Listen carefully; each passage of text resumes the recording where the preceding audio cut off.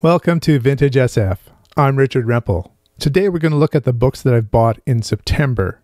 The vast majority are brand new books that are remainder books. What is a remainder book? Remainder books are copies publishers sell to retailers at a discounted price because demand for the book is well below the number of copies printed. Sometimes a publisher remainders a book to clear out inventory space. Retailers then sell the remaindered books at a discount price.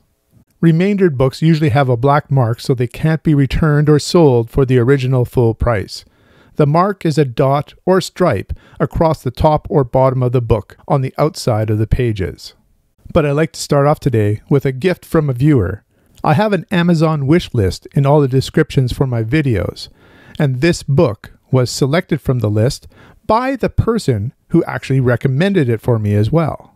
What we're going to do today is instead of showing the books this way, I'm going to show it underneath this camera over here. This book is a gift from viewer Joe Brooks.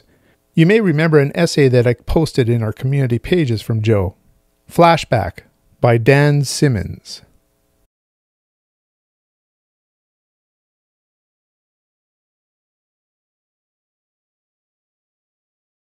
Many people remember Dan Simmon from the Hyperion books. Flashback is copyright 2011 by Dan Simmon.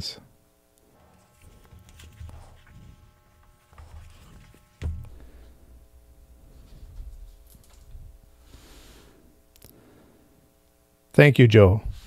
I know that he wants to know what I think of this book. My next book comes from World of Books.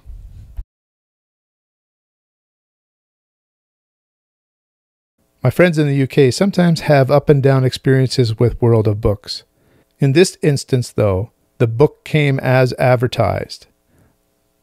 A.E. Van Vogt, Transfinite, The Essential A.E. Van Vogt. This is a NESFA Press book, New England Science Fiction Association.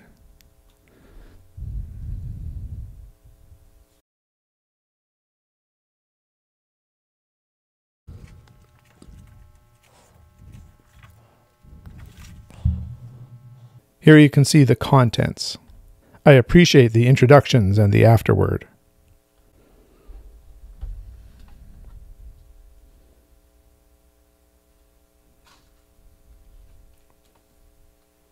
That is some great cover art there too by Bob Eggleton. This next book is an example of a remainder.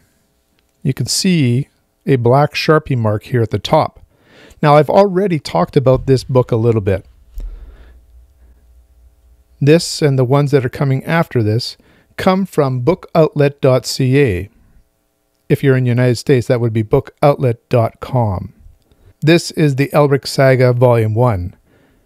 I've reviewed the very first story or novel in this book.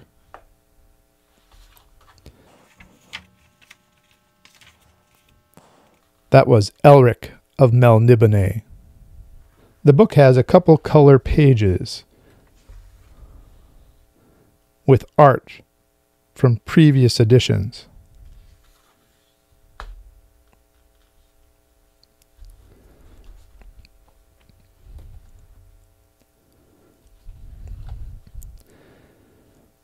Why did I want to show you this one?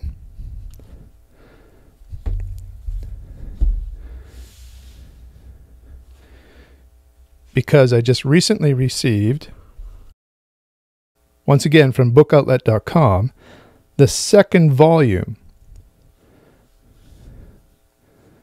This again is a remainder. Both of these books were about $10 Canadian each from bookoutlet.ca. We have the same map again.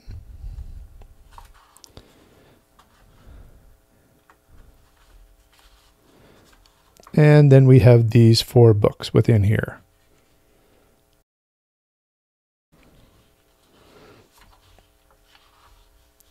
And we have some interior art.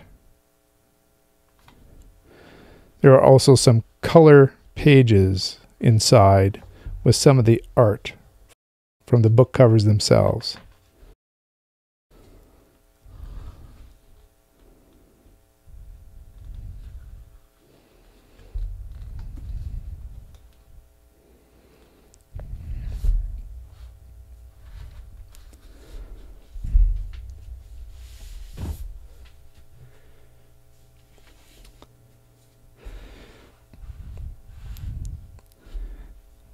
And rounding out the remainder hardcovers, I believe, yes, there we go. There's a remainder mark. This time it's a red dot. We have Upgrade by Blake Crouch. You may know him as the author of Recursion or Dark Matter. You are the next step in human evolution. I wonder if it's like Greg Bear's Blood Music.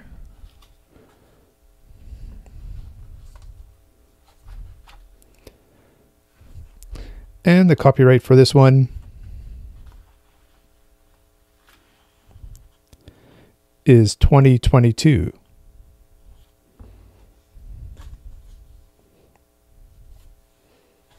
On to the paperbacks.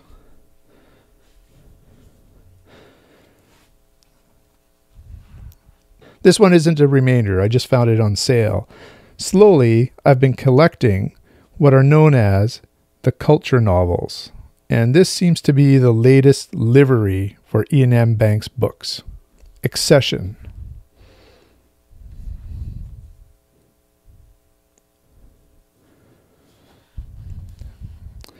And there we can see the livery for the culture novels as well as other science fiction by E&M Banks. I think it's quite an attractive livery.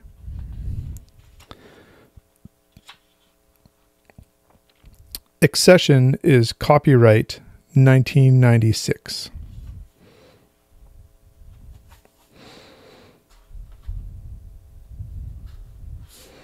The next book is an omnibus. That means it's a collection of novels.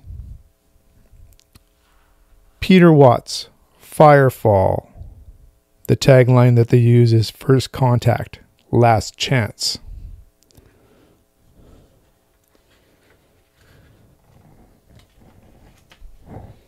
Firefall, an omnibus edition of Blind Sight and Exopraxia.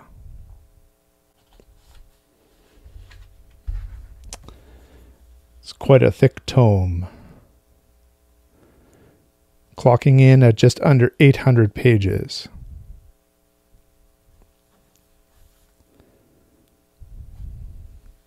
When I'm ordering remainders, there's free shipping for $50 or more, so I often fill it out with some novels that I haven't heard about but I'd like to read. Adam Roberts is a great UK writer.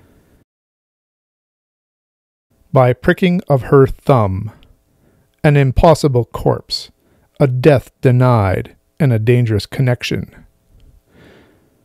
Be Dazzled by Robert's Intelligence and Invention.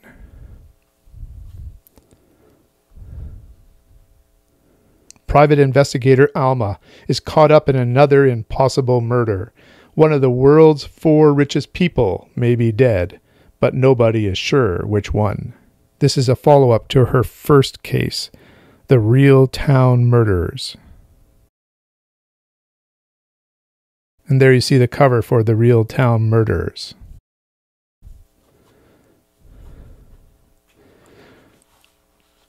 Copyright for this book is 2018.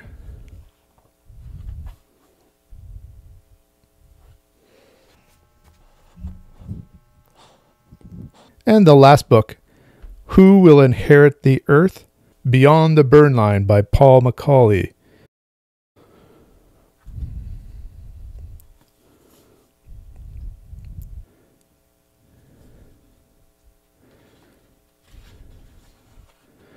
And this one is copyright 2022.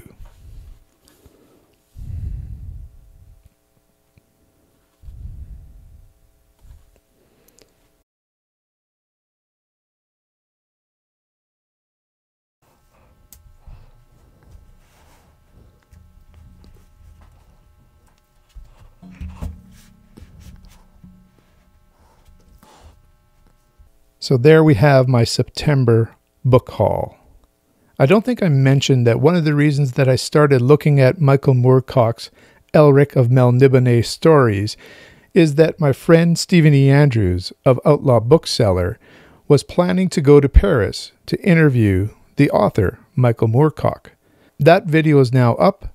I'll put a link to it in the description to this video. So until next time, keep reading.